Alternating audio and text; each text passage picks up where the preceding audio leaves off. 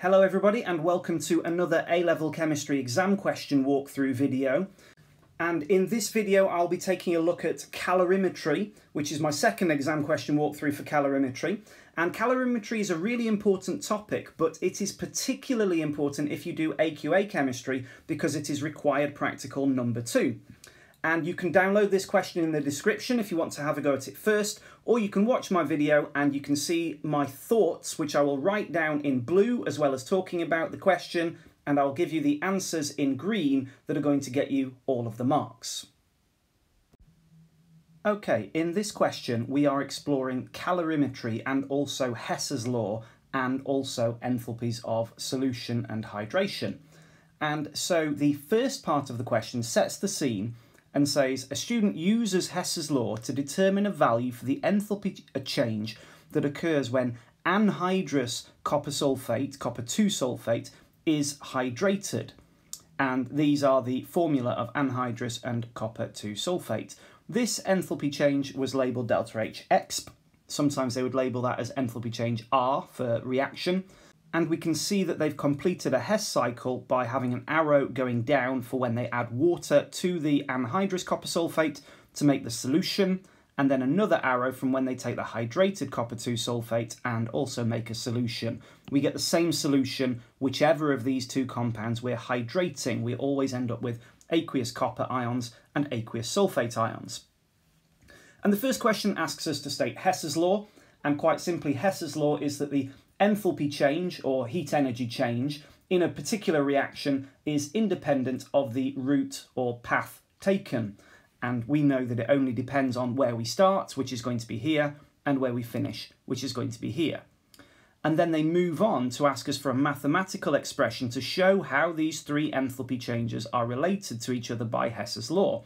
And since the enthalpy change is independent of the route taken, we know that starting here and finishing here is equivalent to or equal to moving down this arrow, so we're going the same way as the arrow, so enthalpy change 1, and then we're going against this second arrow, so that means we're going against the arrow which represents enthalpy change 2, and so that is minus enthalpy change 2. And so overall we need to write this expression to get us our mark. Then the question says to use those enthalpy change values that we've been presented with here to work out a value for the enthalpy change of the experiment. So we've got a value for enthalpy change 1 and enthalpy change 2. Just note before we crunch those numbers in that enthalpy change 1 is exothermic, and that's very common for the anhydrous copper sulfate, whereas enthalpy change 2 is endothermic. Now, since we are ending up at the same solution, we've still got copper 2 plus and sulfate 2 minus, whichever method we use, what that tells us is that the lattice and the forces within the lattice must be stronger in the hydrated copper sulfate because more energy has to go in to break that lattice apart, which is why overall it's an endothermic process. And so what that means is we can say that the forces within the anhydrous copper sulfate are easier to break apart because we'll get the same energy released when we produce our solution at the end of it. And so overall that's why hydrated compounds are typically more endothermic or less exothermic than the anhydrous equivalent.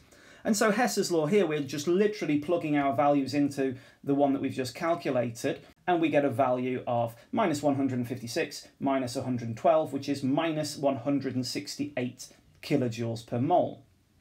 Only 1 mark, so really we don't need to show the workings to get the credit here. I just think it's great habits to get into to show the actual calculations that you're doing. And then, as is often the case, this question moves on to a calorimetry question where they're getting us to do something very similar than using the data book values as shown in the previous question. So they were data book values, and now we're doing an actual experiment to do it. And I'll show a diagram of the experiment at the bottom. So a student is adding 0.210 moles of pure anhydrous copper sulfate. So for a start, they're being a bit mean here because sometimes they get us to calculate the moles of copper sulfate that we're using mass over MR, but they're taking that mark from us here and they're just telling us the moles. So anticipate this is how amount of substance can get built into this required practical by getting you to calculate the moles. and then they're adding it to 25 cubic centimetres of deionized water in an open polystyrene cup, which sounds like a mistake. I really think that we should be having a lid, but we'll get back to that in a later question. And then we're told that an exothermic reaction occurs. We know that because anhydrous copper sulfate was shown to be exothermic on the previous page. And the temperature increased by 14 degrees Celsius. And then the question moves on to say that we need to use these data to calculate the enthalpy change in kilojoules per mole for this reaction of copper 2 sulfate. And so this is the value for delta H1 in the previous question, but we are generating a student value for it through experimental data rather than looking at the data book. And then they give us a little bit of additional information to help us in our calculation. They first of all tell us that we're using 25 grams of water. Sometimes they leave that to you to work out by telling you that the density of water is 1 gram per cubic centimetre, and you have to make that deduction that 25 cubic centimetres is therefore 25 grams. But that's also the same assumption that you make if you're working with a solution. Whether it's water or a solution, we assume 1 gram per cubic centimetre. Then we're also told that the specific heat capacity of water is 4.18 joules per Kelvin per gram. We should be used to seeing that. They even tell us that for solutions as well, that we can assume the specific heat capacity is the same. And so this approach here, first of all, we need to work out Q equals mc delta T. That is the energy change between the chemicals and the surroundings. So how much energy was given out or taken in? We know it was given out, in fact, because it was an exothermic reaction. So Q equals mc delta T. M is 25 because the 25 is the mass of the liquid that is being heated. You never include the mass of the solid that is being added to a liquid, whether it's water or a solution. It's only the mass of the liquid whose temperature is changing. And C is 4.18 and the temperature change is 14, which when we get our calculation, we get a value of 1,463 joules. We need to recognise that that then needs to be turned into kilojoules, 1.46 kilojoules. Some people like turning their masses straight into kilograms and knowing that that gives us an energy in kilojoules. It's okay either way that you prefer to do that. Ultimately, though, we need to know that for our final step, when we use our enthalpy change calculation, we need to have that value for Q in kilojoules at that point. And then we move on to the final mark then, which is for the enthalpy change. So there's two different ways of remembering this, and people prefer one or the other, but they're both okay provided you can use them accurately. And so enthalpy change is in kilojoules per mole, so we need to divide our energy Q in kilojoules by moles, and that gets us our value of, to three significant figures, 69.7 kilojoules per mole, because we've divided 1.463 by 0.0210, so the value is getting bigger. And if we're dividing Q as a scalar quantity, as in it's just got a magnitude, a size, a value, then the value for the enthalpy change doesn't necessarily have the correct sign. And what that means is we need to recognise that the temperature has increased by 14 degrees, which means this is exothermic, and they've actually told us that here, but they don't always. And so that means that the enthalpy change is a negative one. So our value of 69.67 needs to be a negative 69.7 kilojoules per mole. Now, I said there was an alternative way. Some people like to use delta H is minus Q divided by N.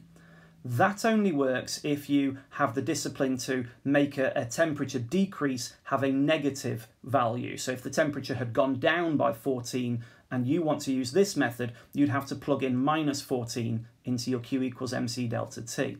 And so that's a really important thing to remember, that if you're going to use minus Q over N, which is fine, you need to remember that the delta T will sometimes be negative for an endothermic reaction in order to make sure you have that negative sign. Personally, I prefer the first one that I mentioned, where you work out the enthalpy change and then you look to go, right, it's exothermic, so I'm going to put that negative sign in. But it's up to you. And then the question goes on to say, well, why might this value for the student calculation not be the same as the data book value? And in fact, they've been more specific. Why might it be less accurate? And so I mentioned earlier the fact that they left the lid off, and so there's definitely going to be heat loss to the surroundings. And so we need to communicate that this beaker is not perfectly insulated, even though we're using polystyrene. Alternatively, you could say that there was an incomplete reaction, although it's a dissolving. So what you might want to do here is be more specific and say that not all of the copper sulfate has dissolved, because it's an enthalpy of solution that we are calculating. And then the final part of the question says, suggest one reason why the value for enthalpy change of the experiment cannot be measured directly. Well, I already sort of hinted at that when I annotated the Hess cycle, and we've got the anhydrous copper sulfate, and then that is turning into the hydrated copper sulfate, which has got the formula CuSO4.5H2O. And when you are hydrating your copper sulfate, it is absolutely impossible to add precisely the right amount of water so that we end up with 5 molecules of water for each mole of copper sulfate. Not only that, there is another way of working this out, and that is that we could say that, well, how do you actually measure the temperature rise of a solid accurately? That's very difficult as well. And you could also say that when you're adding your water, how do you stop the solid dissolving? How do you make sure that you hydrate it all equally so the solid just becomes hydrated and none of it dissolves? I think that's unrealistic. You're likely to make some solution during that process.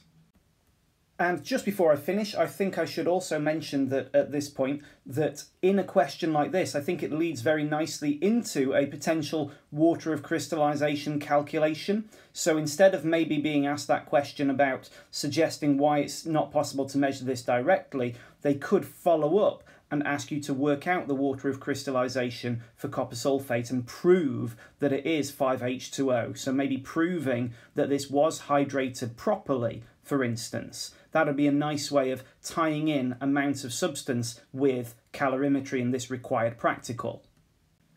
Okay, that's the end of this calorimetry walkthrough video. Hope it was useful. I'll see you again soon.